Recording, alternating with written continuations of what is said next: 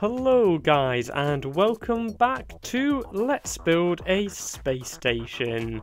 Now, it has been a while. I did not upload an episode of this series last week, and the reason for that is that I was utterly and completely full of the cold, and I did not think that any of you guys would want to see a video where my commentary is just me coughing and spluttering, because bleh, that sounds horrible. But anyway, I'm back, I'm feeling better, we've got to get on with this build. So today I'm tackling yet another of these outer rings, and today I'm going to build the railgun, the defense for our space station that will make it both a military power and something that will not just be raided by enemy factions. And I had a kind of image that I wanted this to look like in my head, and I imagined a long sort of barrel of the gun that comes out of a curved, very sleek, almost squashed circular base, and that's what I'm building at the minute, that sort of squashed circular casing that will be where all the power will be generated for this beam.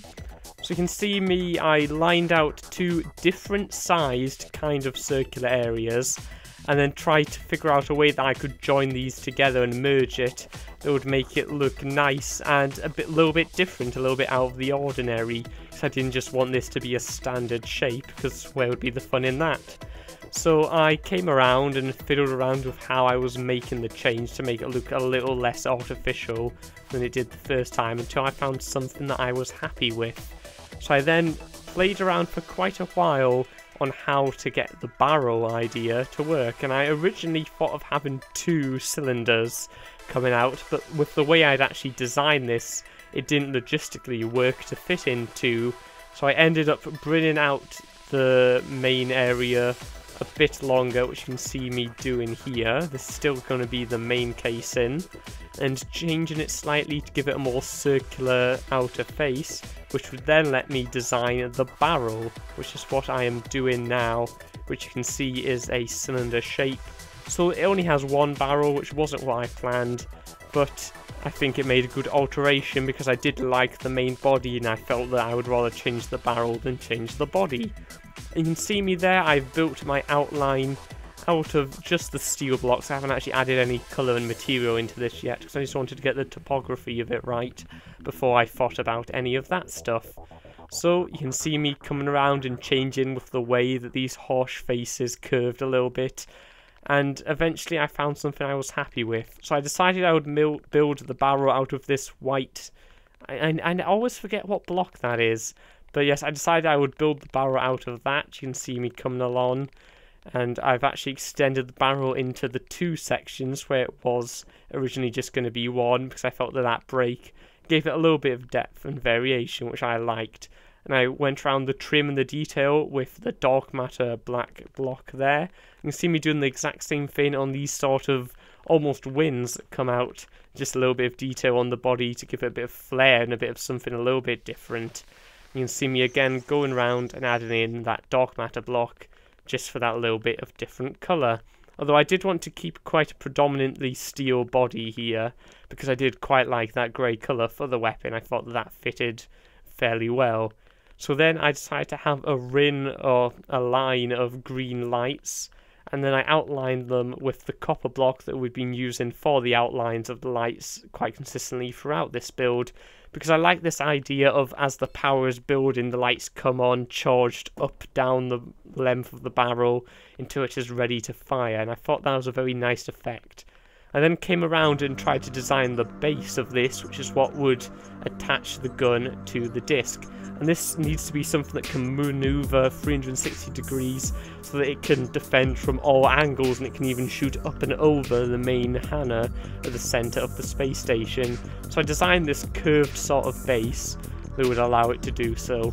I then came in and added a little bit more copper, which kind of matches the style we've used for the ring walkway and things like that, to have it over a single layer on the bottom side.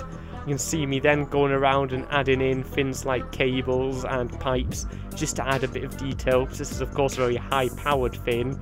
It would need a lot of energy flowing through it, so I felt it added very nicely to the effect using things like transport pipes, 4 times insulated cables, and I believe those are the pipes from the red power pumps I used along the side of the barrel. But anyway, I liked it. I thought there was a bit too much dark matter, so played around with replacing some with other types of block until I was happy. And then I tackled the back of this, which I wasn't really sure what I was going to do with. But I ended up just curving it in, and I liked the way that it all turned out. And here you can see me actually extending the barrel just slightly longer to give it a bit of a nicer effect. So the next thing I did was went about to build the actual disc that this was going to sit on, and I wanted this to curve down into the base so that this joint of manoeuvrability would be sort of hidden and a little less vulnerable than it otherwise would be. So I toyed around with changing the layers, having built a circle on the bottom, and then I came around in a second to do the top layer here, and then just filling in the gap to get that middle one. Because if you actually just build in, say, 3 blocks from the last layer, it'll end up forming into more of a square or an octagon, which isn't quite right. It doesn't look very nice. It looks very artificial, actually. So I had to come around and try and play around with it so it wouldn't look too much like that. And then I came around to add a little trim of this white. I really need to learn the name of this block, but I added a little bit of a trim just for that little bit of variation to make it look just that bit nicer. And then I brought down the layer of it, and I pretty much just repeat here what I've done on most of these outer discs. I add a ring of the dark matter block around the outside, which I'm going to do now, just to add in a bit of variation to show the cutoff from the 2 sides of this disc. And then I'm going to come round along to the bottom with the copper block on the second bottom layer, which again is something that's been very consistent, sort of a house style for this space station, something that's been consistent throughout all of these outer discs. And I like having these consistencies. It makes it seem less like lots of individual builds and more like one big project, which is what it is. So I think that this is a good thing to get into the habit of doing, so I'm definitely a fan of that. But anyway, I'm just filling in the bottom here. Just something you've seen me do 1,000 times. I probably should have cut this from the video, but meh, what are you gonna do? I'm sure you guys love watching me fill in the floor. That's the best part of these videos, isn't it? Oh dear, what am I doing? Anyway, yes, coming in, filling it in, and as it happens, I come down a layer just to make it look a little less flat and a bit more like a disc, a spherical shape. So I come in and fill it up. And there we have it, guys. We've built our ray gun, and I'm really happy with how it turned out. I play around here with having sort of struts coming up, but I end up not enjoying it and removing them again. And there you can see our long railgun, and this is the sole defense for our space station, a powerful weapon, and it makes it not only a militaristic force, but also a defendable station. So you can see there again in the night view that those lights along the top really, I think, give a good effect, and I really like the way those turned out. But I did realise I had forgotten to put lights on the actual disc itself, so you can see me running around here with levers and green lamps to fill in that gap and just make it a little bit brighter. And then I tackled the joining of this to the inner or outer ring, I forget what I call it. But this, I didn't want this to be something anybody could walk on. I thought this would be remote controlled from the control areas on the top and bottom of the inner Hannah. So I ended up not actually connecting it with a corridor and just with some struts. And I then came around and thought I would play around with the idea of adding a sort of spiral effect with copper blocks on the top of this Hannah, and it's something I'd tried before but never really mastered, and actually I was really happy with how it turned out. I thought it gave a very nice effect, you can almost see there in the distance. But then I came in, and as has the theme of the fins been, I did a little bit of work on the inner Hannah while doing the other discs. So I came in, and today I built the staircases for the top section, and these were almost an exact mirror of the bottom section, so I'm not going to bother showing me build it twice. You've already seen all that before. And there we go, guys, that is it for this episode.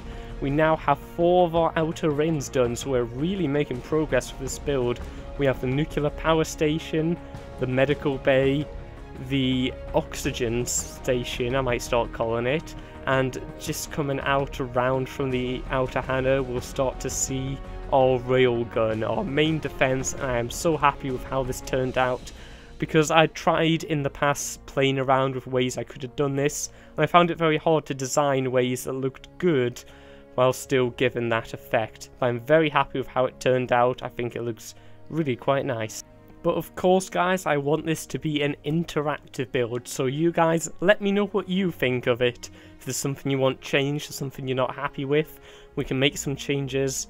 But I hope you've been enjoying this progress. I think it's going really well. Hit like if you do, it's the only way I know that you will. And thank you guys for watching. We'll see you next time. Bye bye.